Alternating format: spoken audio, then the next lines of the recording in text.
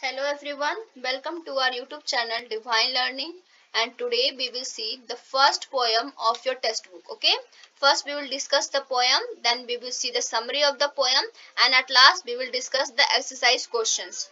Okay, let's see the hard words of the poem. On to means old way of saying to. Okay, दो to बोलने का पुराना तरीका. Next, prickle. Prickle means thorn. Thorn means something very pointed. Okay, something very pointed and sharp. काटा जिसे बोलते हैं हम. Next, spear. Spear a weapon with a long thin handle ending in a sharp point. Spear means something, it is like a weapon which is very sharp at the end. Okay, next, looking glasses means mirror. Fires means dangerous and frightening, बहुत ही डरावना and खतरनाक. ठीक है. lofty. Lofty means tall and high.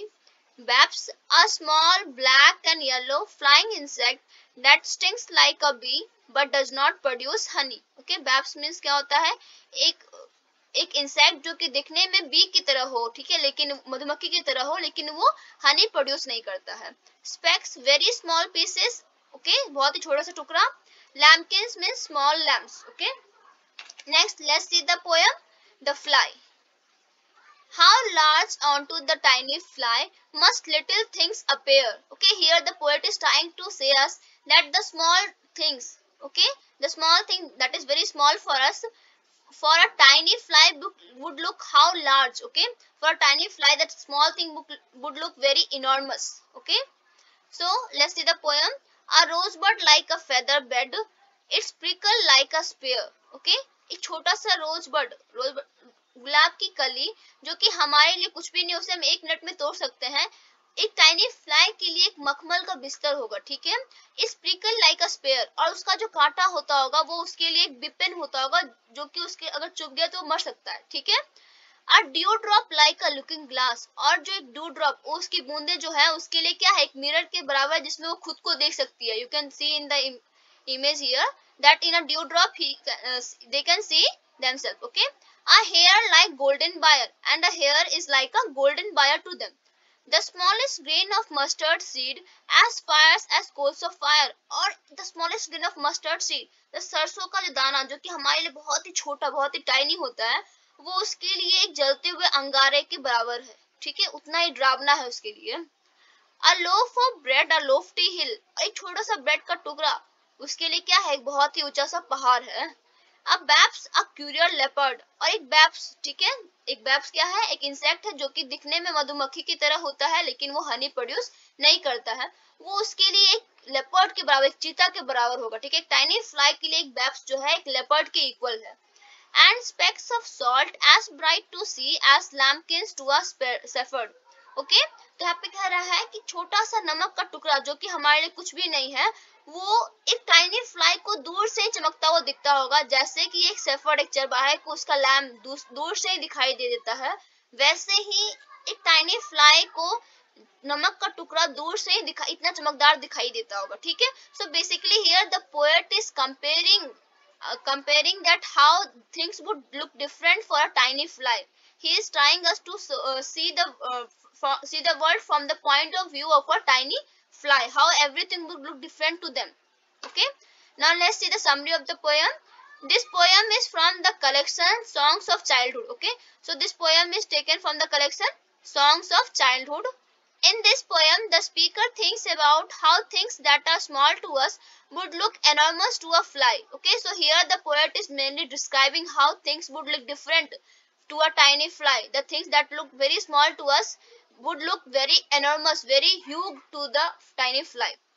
He uses different imaginary to explain how everything would look different, bigger, brighter, or frightening to the tiny creature. So mainly here he is saying that how he is using different imagination to explain that how different things would look bigger, brighter and frightening to a tiny creature.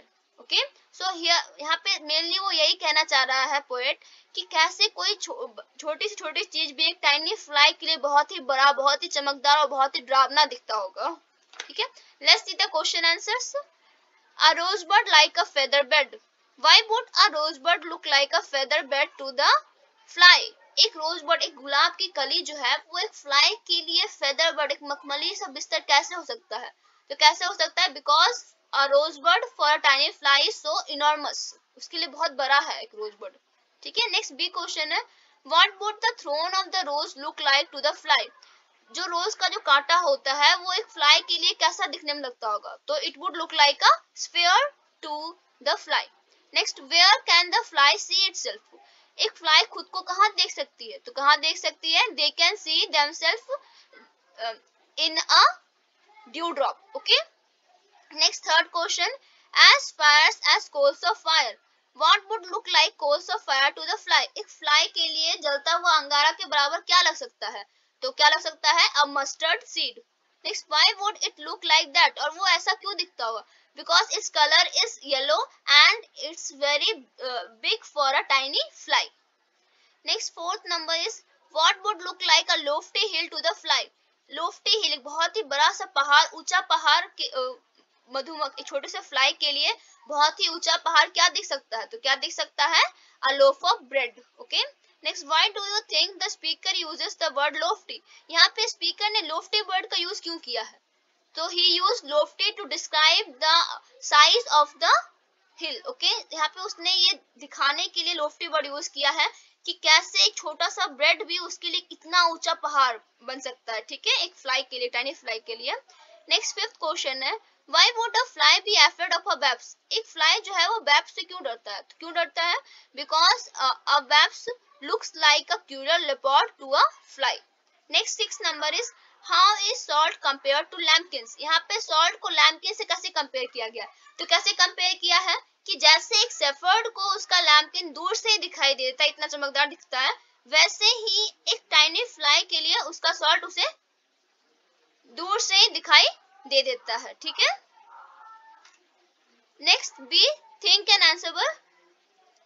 Suppose a fly came and sat down on your desk, what would the different things on the desk look like to the fly? ऐसा suppose कीजिए कि छोटा सा fly आके बैठ गया है, ठीक है, आपके डेस्क पे. तो उसके लिए जितने भी चीज जो कि डेस्क पे रखे हैं उसके लिए कैसा दिखता होगा ये आपको बताना है इस क्वेश्चन में. ठीक है. नेक्स्ट सेकंड है, how do you think a fly here's different sounds? Do you think it can hear sound that we can not? What sound would those B?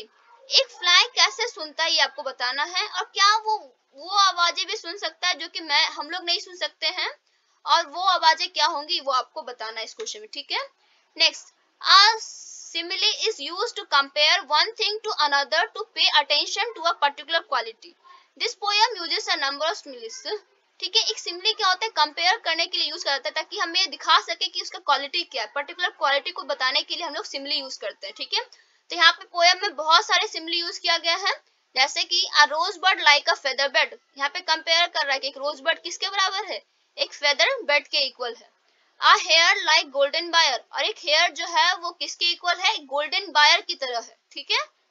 Next, complete this list with the correct words from the box. आपको यहाँ पे correct word लेके box से complete करना है. जैसे first है as brave ऐसा. तो ब्रेव क्या होता है? तो ब्रेव लायन. एज ब्रेव ऐसा lion. Next second, as busy ऐसा. तो यहाँ पे बिजी, बिजी क्या होगा? बी.